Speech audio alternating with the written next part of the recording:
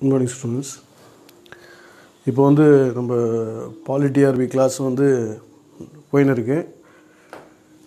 இது வந்து நீங்கள் வந்து ஏற்கனவே நம்ம வந்து டிஆர்பியில் படிச்சிட்டோம், பட் அதை வச்சு நம்ம ஃபாலோ பண்ணிக்கலாம் அப்படின்னா அதுக்கு நிறையா வித்தியாசம் இருக்குது, புரியுதுங்களா? ஸோ அதனால் வந்து அதை விட்டுறாதீங்க, படிக்க ஆரம்பிச்சிடுங்க. இப்போ வந்து பாலிடிஆர்பி வருமா யூஜிடிஆர்பி வருமானது நிறையா உங்களுக்கு கன்ஃபியூஷன் இருக்குது. ஸோ ஃபஸ்ட்டு பாலிடிஆர்பி தான் வரும். ஏற்கனவே வந்து எக்ஸாம் சொல்லிட்டாங்க, ரைட்டா? ஸோ இப்போது கரண்ட்டில் இருக்கிற வேகன்சி நிறைய பேர் ரிட்டையர்மெண்ட் ஆகிருப்பாங்க. ஸோ இது நிறைய வேகன்சி வரதுக்கு வாய்ப்பு இருக்குது. இன்னொன்று வந்து ஈஸியாக அது போட்டி ரொம்ப ஏதாவது சொல்கிறது என்னென்னா 60% வேணுன்றத ஒரு இது வச்சுருக்காங்கனால நிறைய பேர் கரஸில் படிச்சிருப்பாங்க, டிஸ்டன்ஸ் எஜுகேஷனில் படிச்சிருப்பாங்க. இல்லைனா வந்து அதான் டிஸ்டன்ஸ் எஜுகேஷன் இல்லைனா உங்களுக்கு காலேஜே போயிட்டு சரியாக மார்க்கு இல்லாமல் ஸோ 55. ஸோ மோஸ்ட்லி பார்த்தோன்னா ஒரு 100 பேர் இருக்காங்கன்னா கிட்டத்தட்ட ஒரு 60 பேர் வந்து வெளியே வந்துடுவாங்க. ஸோ அந்த எலிஜிபிள் இருக்காது, ரைட்டா? பட்டு வந்து ஏன்னா 60% மேலே வேணும்போது ஒரு 40% தான் உங்களுக்கு வந்து போட்டி இருக்கும். அதனால் யாரெல்லாம் 60% மேலே இருக்கீங்களோ அவங்களாம் வந்து போட்டி கம்மியாக இருக்கும், பட் ஈஸியாக நீங்கள் வந்து இதை அடிச்சுட்டு போயிடலாம். ஒன்றும் சேலரி அதிகம்.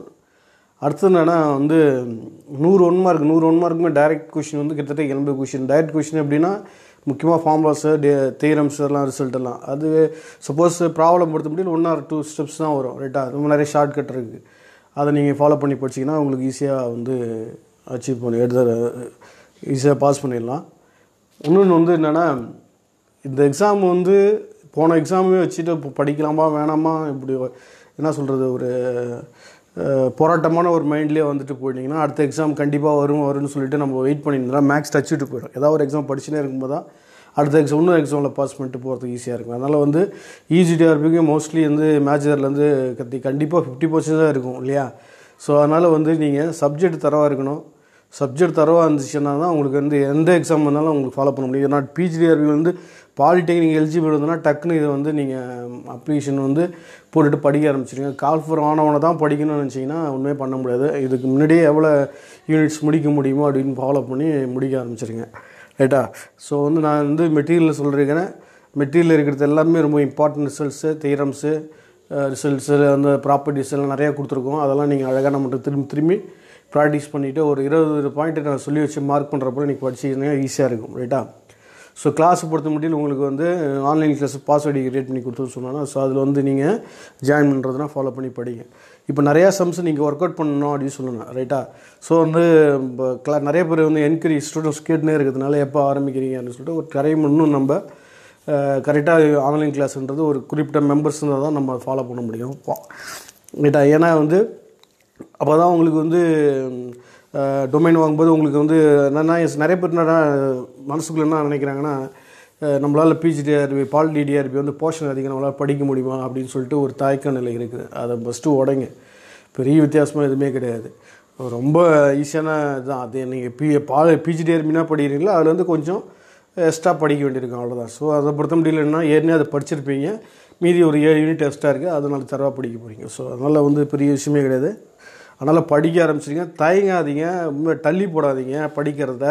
டக்குன்னு ஜாயின் பண்ணிட்டு இப்போ கணேசன் தான் சேர்ந்து அவசியம் கிடையாது, எங்கேயாவது போயிட்டு சென்டரில் சேர்ந்து படித்து வேலை வாங்குற வேலையை போகிறேங்க.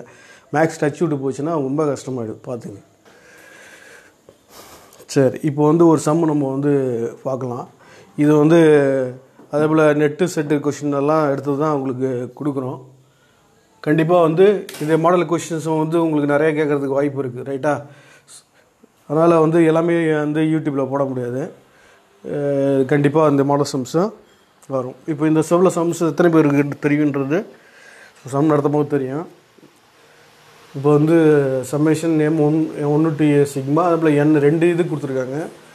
1/n+n whole square into is அப்படின்னு கேட்டிருக்காங்க. அது கன்வர்ஜென்ஸாக டைவர்ஜென்ஸாக போத் இல்லை நன் ஆஃப் திஸ் எதுவுமே இல்லையான்னு கேட்டிருக்காங்க. இப்படிப்பட்ட கொஷின்ஸு ரெண்டு ஒரு சிங்கிளாக இருந்தால் நம்ம டக்குன்னு போட்டுடலாம், அப்போ ரெண்டுமே இருந்துச்சுன்னா எப்படி அப்ளை பண்ணலாம், ரைட்டா? ஸோ இதெல்லாம் நம்ம வந்து அந்த எக்ஸாம் டைமில் வந்து என்ன காலேஜில் பார்த்துருப்பீங்க, இல்லை மாடல் சம்ஸ் போட்டிருக்கலாம். ஸோ எக்ஸாம் டைமில் டக்குன்னு அந்த ஒரு ஐடியா க்ரியேட் பண்ணணும், இது எப்படி பண்ணலாம் அப்படின்போது அதுதான் சொல்கிறது. அது டெய்லி சம்ஸை ப்ராக்டிஸ் பண்ணணும். தியரி பொறுத்த முடியும் மெமரி பண்ணுறது தான் வேலை. ஆனால் ப்ராப்ளத்தை பொறுத்த முடியும் நம்ம சென்டரில் டெய்லி 5 கொஷின்ஸ் டெஸ்ட்டு சொல்லிக்கிறோம், ரைட்டா? டெய்லி 5 கொஷின்ஸ் கன்வர்ஜென்ஸ் டைவர்ஜென்ஸ் ஒரு லிஸ்ட்டு கொடுத்துரும் இல்லையா? அது ரைட்டா. ஸோ அது வந்து நம்ம அதை கரெக்டாக ஃபாலோ பண்ணுற போல் இருந்துச்சுன்னா உங்களுக்கு ரொம்ப யூஸ்ஃபுல்லாக இருக்கும். ஸோ அதுதான் உங்களுக்கு ஐடியா கொடுத்துருக்கேன். ஸோ அதே போல் நிறையா டெய்லி 5 கொஷின்ஸ் பண்ணும்போது ஒரு வாரத்துக்கு கிட்டத்தட்ட ஒரு 6 நாளில் வந்து சண்டே ஃப்ரீயாகன்றோம். 6 நாள் 6 5 30 கொஷின் தேர்வாயிடும். இப்போ ரொம்ப நம்ம காம்ப்ளெக்ஸ் நம்பர் ஆரம்பிக்கிறோன்னா காம்ப்ளெக்ஸ் நம்பர் வந்து உங்களுக்கு முக்கியமான ஒரு இது. இன்றைக்கி இது பாருங்கள், நாளைக்கு அதான் ஒன்று எழுதி போட்டால போனாட்டி யூடியூப்பில் அதே போல் எழுதி கொடுத்துருவோம். ஸோ அதே போல் வந்து அதான் அப்படி பண்ணும்போது தான் டெய்லி சம் போடும்போது உங்களுக்கு தரவாக இருக்கும். மொத்தமாக படிச்சிங்கன்னா எல்லாம் மறந்துடும். ஸோ அதனால் டெய்லி 5 கொஷின்ஸ் டெஸ்ட்டுன்றது உங்களுக்கு பாசிபிள்.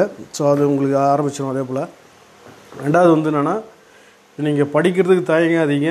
சும்மா வந்து கால்ஃபர் வரலையே, எது ஃபஸ்ட்டு வரும்னு தெரியலையே, போன டிஆர்பி எக்ஸாம் முடிஞ்சு போச்சு அதில் இது பண்ணலையே அப்படின்னு சொல்லிட்டுலாம் நீங்கள் வேஸ்ட் பண்ணிங்கன்னா ரொம்ப கஷ்டமாயிடும். கொஞ்சம் ஒரு 10 நாள் டச் விட்டு போச்சுனாலே மறந்துடும், ரைட்டா. அதாவது வந்து சொல்ல ஒரு விஷயம் என்னன்னா, நிறைய பேர் வந்து தொடர்ந்து பயிற்சி இருந்தால் மட்டும் தான் பாஸ் பண்ண முடியும். கொஞ்சம் கேப் விட்டு போச்சுன்னா வச்சிங்களேன் சுத்தமாக மறந்துடும். நம்பிக்கையை மட்டும் இழக்காதீங்க. அதான் ஒரு விஷயம், நம்பிக்கையை மட்டும் இழக்காதீங்க.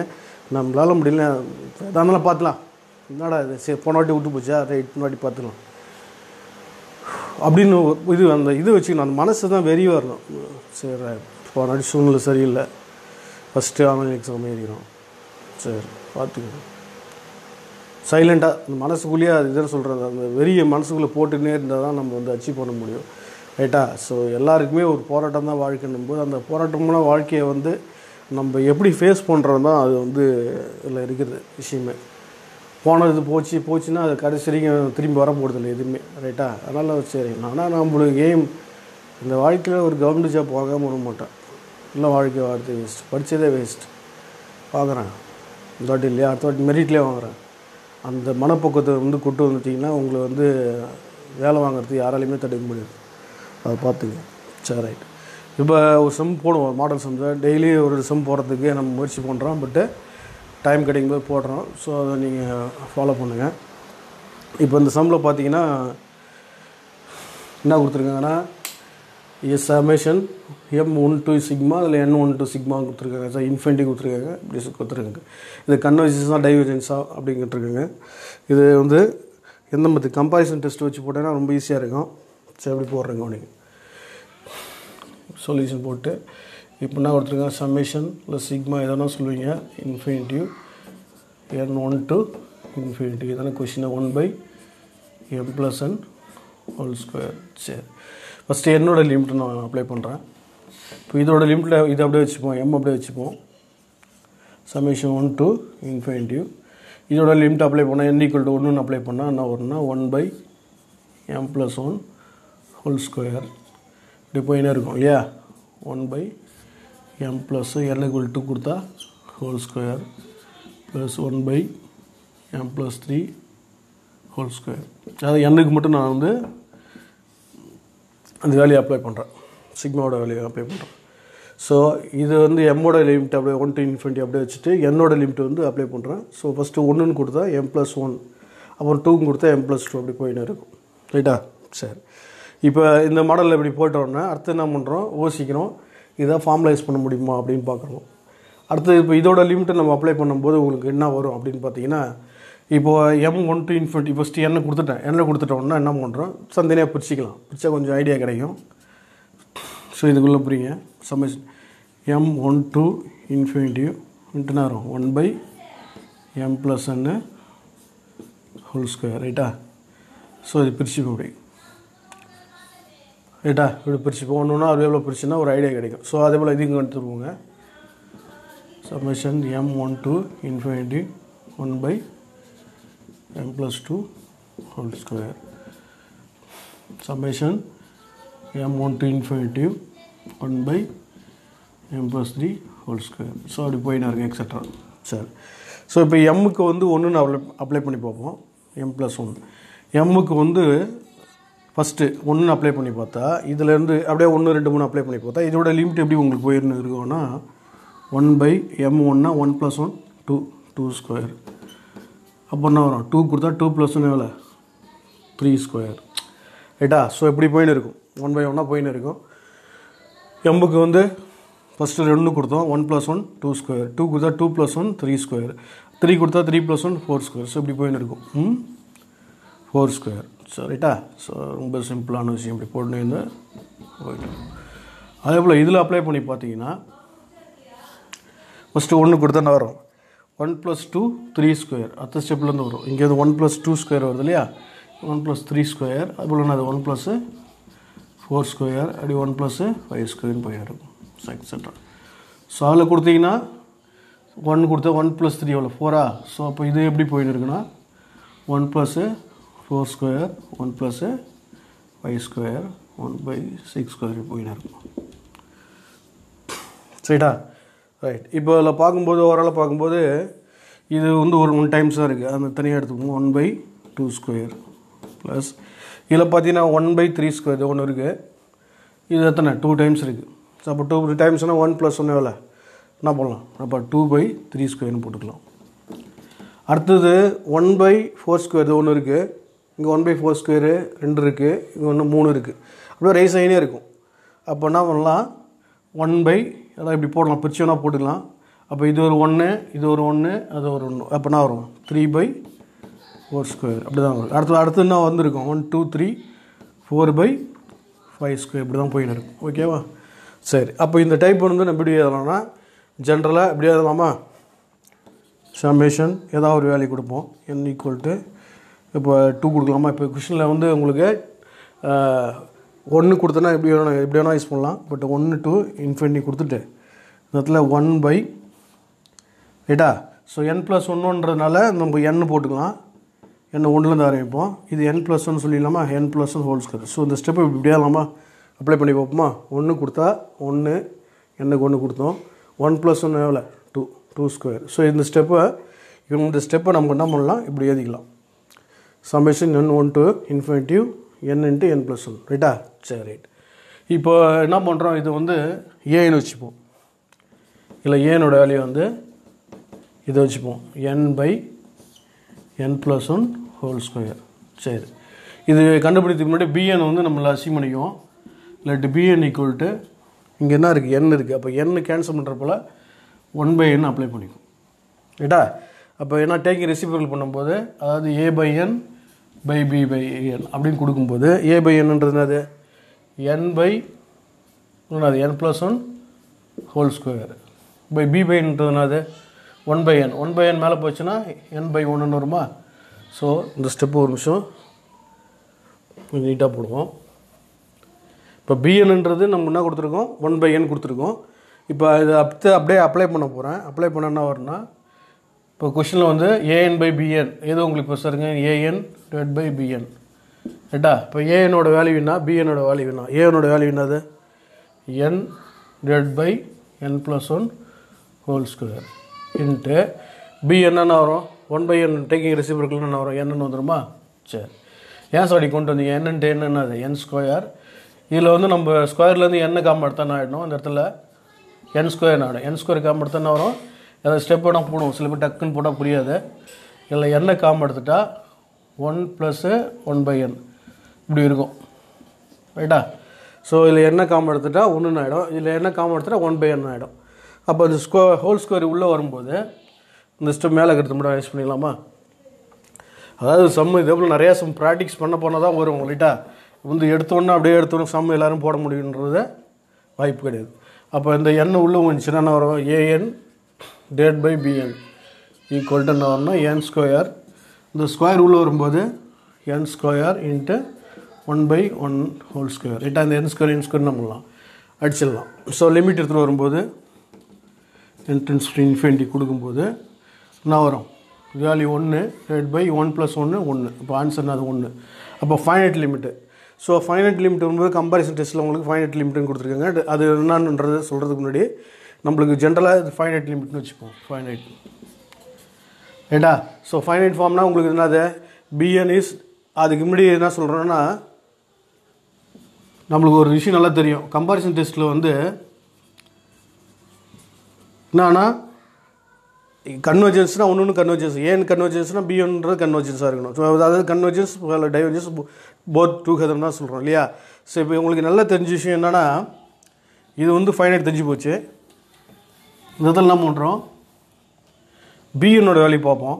நோ bn equal to என்னது 1/n நல்லா தெரியுது n tends to என்னது இன்ஃபினிட்டிவ் ரைட்டா bn இப்போ இது வந்து என்னதுன்னா கண்டிப்பாக என்ன வரணும் bn 1/n இது என்னது இன்ஃபைனிட்டிவ் ஃபைனைட் லிமிட்டை பொறுத்த முடியல இது கண்டிப்பாக டைவர்ஜென்ஸ் ரைட்டா என்ன சொல்லலாம் இதில் பி டெஸ்ட் சொல்லலாம் பி டெஸ்ட்டை பொறுத்த முடியல என்னது அது சொல்லலாம் இப்போ இது வேல்யூ என்னது டைவர்ஜென்ஸ் பி டெஸ்ட் நல்லா தெரியும் உங்களுக்கு பி கிரேட்டர் தென் 1 என்ன இருக்கும் B less than R equal to 1 என்ன இருக்கும் அப்படின்னு சொல்லிட்டோம் ஸோ அப்போ இது டைவர்ஜென்ஸ்னா தேர்ஃபோர் bn இஸ் டைவர்ஜென்ஸ்னு நல்லா தெரிஞ்சு போச்சு ஸோ அப்போ ஏன்னு இருக்கும் கண்டிப்பாக டைவர்ஜென்ஸ் தான் இருக்கும் பை அது கம்பேரிசன் டெஸ்ட் இதில் திரும்ப பொறுமையாக சொல்லிடுவோம் இப்போ வந்து இது வந்து ஃபைனைட்டாக வந்து என்ன அது நான் ஜீரோ ஸோ கம்பேரிசன் டெஸ்ட்டை பொறுத்த முடியும் அந்த ஃபார்முலா மட்டும் கொஞ்சம் நல்லா தெரிஞ்சிக்கணும் ஃபார்முலா தெரிஞ்சுன்னா உங்களுக்கு ஈஸியாக இருக்கும் ரைட்டா ஃபஸ்ட்டு அது கொஞ்சம் கம்பேரிசன் டெஸ்ட்டை பொறுத்த முடியும் நீங்கள் ஃபார்முலா கொஞ்சம் நல்லா பார்த்துங்க ரைட்டா அதை பார்த்துங்க இப்போ வந்து பி டெஸ்ட்டை பொறுத்த முடியும் உங்களுக்கு என்ன தெரியும்னா B less or equal to 1 இதுதான் உங்களுக்கு கண்டிஷன் பி டெஸ்ட்டில் ஃபஸ்ட்டு ஒரு நான் பொறுத்தோன்னா டக்குன்னு சொன்னால் புரியாது B less or equal to 1 என்ன கண்டிஷன் அது மட்டும் தெரிஞ்சுக்கணும் டைவர்ஜென்ஸ் 1 கம்மி இந்த கணக்கில் பார்த்த முடியும் இது வந்து அப்ளை பண்ணி போட்டால் 1/∞ இதை பொறுத்த முடியும் இது பிரச்சனை இல்லை இப்போ இதில் என்ன பியோட வேல்யூ தான் உங்களுக்கு 1 ரைட்டா அப்படியே இப்படி கூட சொல்லலாம் பியோட வேல்யூ 1 இப்போ பியோட வேல்யூ 1னா இந்த இடத்துல அது டைவர்ஜென்ஸ் அப்போ இது டைவர்ஜென்ஸ்னால் கண்டிப்பாக ஏன்னுன்றதுனா அது டைவர்ஜென்ஸாக இருக்கும் வேலை கொஞ்சம் வச்சா இந்த பி டெஸ்ட்டு மட்டும் ஏதாவது ஒரு டெஸ்ட் நல்லா ஞாபகம் வச்சிங்க பட் எல்லா டெஸ்ட்டும் படிக்கணும் இந்த பி டெஸ்ட் வந்து டக்குன்னு ஈஸியாக கண்டுபிடிச்சிடலாம் லெஸ் ஆர் ஈக்குவல் டு இந்த இடத்துல ஜென்ரலாக என்ன ஆகுதுன்னா 1/n⁴p இதில் பி நேரம் என்ன இருக்குது 1 இருக்குது அப்போ 1க்கு ஈக்குவலாக இருக்குது 1 அது 1க்கு less or equal to 1 B less or equal to 1னா என்னது டைவர்ஜென்ஸ் நல்லா தெரியும் அப்போ பின்னுன்ற டைவர்ஜென்ஸ்னால் பை கம்பேரிசன் டெஸ்ட் ஏன்றது டைவர்ஜென்ஸ் தெரிஞ்சிக்கலாம் ஸோ இதே போல் நிறைய சம் போட்டு வரலாம் இந்த நைட் டைம் தான் கிளாஸ் நம்ம வந்து ரெக்கார்ட் பண்ண வேண்டிய டைம் இருக்குது அதனால் வந்து டவுட் இருந்துச்சுன்னா நீங்கள் படம் கேட்டுக்கலாம் பட் வந்து படிக்க ஆரம்பிச்சிருங்க டைம் வேஸ்ட் பண்ணாதீங்க நிறைய சம் ஒர்க் அவுட் பண்ணணும் ஒர்க் அவுட் பண்ணி பார்க்கலன்னா கண்டிப்பாக மறந்துடும் நீங்கள் வந்து கால் போகிறோன்னா ஜாயின் பண்ணி படிக்கலாம் அப்படின்னு நினச்சிங்கன்னா நிறையா சென்டரில் ஆரம்பிச்சிட்டாங்க நீங்கள் டைம் வேஸ்ட் பண்ணிங்கன்னா ஒன்றும் முடியாது இன்னும் நிறையா சென்டர்லாம் போனோன்னா போர்ஷன் 17 யூனிட் ரெண்டுனால கண்டிப்பாக வந்து என்ன பண்ணுவாங்க எப்படியும் ஒரு 2 பேட்ச் வரதுக்காட்டியும் கால் வரத்துக்குன்னு ஒரு பேட்ச் முடிக்கிறதுக்கு இவருன்னு அடிச்சுட்டு போடுவாங்க அதை படிச்சு காட்டு போடுவாங்க ஸோ அப்படி ப்ராக்டிஸ் பண்ணிது அந்த ஒரு இதை இப்போ உடைக்கணுன்றதுக்காக தான் டெய்லி 5 கொஸ்டின் டெஸ்ட் கொடுத்துருக்கோம் ப்ராப்ளம் மட்டும் நான் தெரியும் நீங்கள் ஈஸியாக மெட்டீரியல் வாங்கி வச்சு கூட படிச்சிருவீங்க பட் ப்ராப்ளம் வந்து நிறைய ஒர்க் அவுட் பண்ணணும் அந்த ஒர்க் அவுட் பண்ணுறது நிறைய கொட்டி கிடக்குது சிஎஸ்ஆர் கொஸ்டினில் 2015 நிறையா எடுக்கலாம் நெட்லேருந்து எடுக்கலாம் ஸோ டிஎன்பிஎஸ்சி கொஸ்டினில் எடுக்கலாம் நீங்களே அது வந்து படிச்சுன்னா உங்களுக்கு புரியாது நாங்கள் நடத்தி பிடிக்கும்போது உங்களுக்கு அந்த ஆர்வம் வரும் டெஸ்ட் எழுதுன்ற ஆர்வம் வரும் அதனால் வந்து தெரியாத துறையில் ப்ராக்டிஸ் பண்ணி தெரியலன்னு வச்சிங்க சார் 5மே தெரியல சார்னும்போது நம்ம அது ஆன்சர் சொல்லி தரும்போது தரவாயிடும் ரைட்டா ஸோ அதனால் டெஸ்ட் எதுனா இப்போ தயங்காதீங்க எவ்வளோ தெரியுதோ ஒரு 5 சம் 3 சம் தெரிஞ்சால் 2 சம் தெரிஞ்சாலும் ஓகே டெஸ்ட் எதுவும் அந்த வாரத்தில் ஒரு 30 மார்க்கு 30 கொஸ்டின் தரவாயிடும் ஸோ அப்படி பார்க்கும்போது உங்களுக்கு நிறைய விஷயம் நம்மளுக்கு என்ன பண்ணணும் தரவாயிடும் உடனே மொத்தமாக டெஸ்ட் 100 மார்க் டெஸ்ட் வைக்கும்போது எல்லாமே திரும்பி யூஸ் பண்ண மாதிரிலாம் ஆகிடும் ஸோ அதனால் டைம் வந்து வேஸ்ட் பண்ணாதீங்க so date call for next வீக்கோ அது எப்போ கால் ஃபார்லாம் என்கிட்ட கேட்காதீங்க அது ஒரு முட்டாள்தனம் படிக்க ஆரம்பிச்சிருங்க அதுதான் சொல்லுவாங்க அடுத்த எக்ஸாம் வரத்துக்குள்ளே அதாவது வந்து அந்த கால் ஃபார் டேட் வரத்துக்குள்ளே ஒரு 2 யூனிட்டாக 3 யூனிட்டாக முடிச்சு வச்சுக்கின்றது மட்டும் மைண்டில் செட் பண்ணி வச்சுக்கிங்க ரைட்டா ஸோ மெட்டீரியலும் உங்களுக்கு ரெடியாக இருக்குது வாங்குறதுனா வாங்கிக்கிங்க மெட்டீரியல் அப்படின்னா ஸ்டாண்டர்டாக போட்டிருக்கோம் ஸோ மெட்டீரியல் நம்மள்ட்ட வாங்குறவங்களுக்கு தனியாக ஒரு கொஸ்டின்லேயும் ஒரு யூனிட்லேயும் 50 கொஸ்டின்ஸ் வித் ஆன்சரோடு ரெடி பண்ணி தரேன் சொல்கிறேன் ஏன்னா வந்து நான் அந்த ப்ராப்ளமும் வந்து நிறைய பேர் பார்க்க மாட்டாங்க அந்த ப்ராப்ளம் இம்பார்ட்டன்ட்டும் தனியாக மெட்டீரியலையும் நிறையா ப்ராப்ளம் கொடுத்துருக்கேன் இருந்தாலும் எக்ஸ்ட்ரா நிறையா ப்ராப்ளம் கொடுக்குன்றதுக்காக கரண்ட்டில் இருக்குன்றதுக்காக உங்களுக்கு கொடுக்குறோம் ஸோ இதெல்லாம் ஃபாலோ பண்ணிங்க டைம் வேஸ்ட் பண்ணாதீங்க படிக்க ஆரம்பிச்சிங்க நல்லா சொல்லிட்டு இதுக்கப்புறம் நீங்கள் வந்து ஓச்சி NITR வச்சுக்கலாம் அந்த மெட்டீரியல் வச்சு படிச்சிக்கலாம் இருந்துச்சு மேக்ஸ் அப்டேட் பண்ணினே இருக்கணும் ஒரு சென்டரில் போய் சேர்ந்து படிக்கிறதுக்கும் நம்மளே படிக்கிறதுக்கும் நிறைய வித்தியாசம் இருக்குது மேக்ஸ் வந்து அப்படி பண்ண முடியாது ரைட்டா ஸோ அதனால் நம்பிக்கையோடு போராடுவோம் ஏன்னா ஒரு விஷயம் போனால் போதும் எவ்வளோ வாழ்க்கையில் மிஸ் பண்ணிட்டோம் ஸோ ஒரு விஷயம் வந்து டிஆர்பி விட்டு போச்சுன்னா அடுத்த டிஆர்பி ஸோ அதாவது வந்து 2020 வேலை வாங்குறது மைண்டில் செட் பண்ணிங்க 2021 எலெக்ஷன் வந்துடும் ரைட்டா அதனால் வந்து டைம் வேஸ்ட் பண்ணாதீங்க படிக்க ஆரம்பிச்சிருங்க ஏன்னா இவ்வளோ விஷயம் நான் சொல்கிறேன்னா கொஞ்சம் கேப் விட்டு போச்சுனாலும் சரி தான் கடவுளே வந்து இறங்கி நடத்தாலும் புரியாது ஸோ அதனால மட்டும் வந்து தாங்க வச்சுங்க ரைட்டா ஓகே நெக்ஸ்ட் வீடியோ பார்ப்போம் நல்லா பண்ணுங்கள்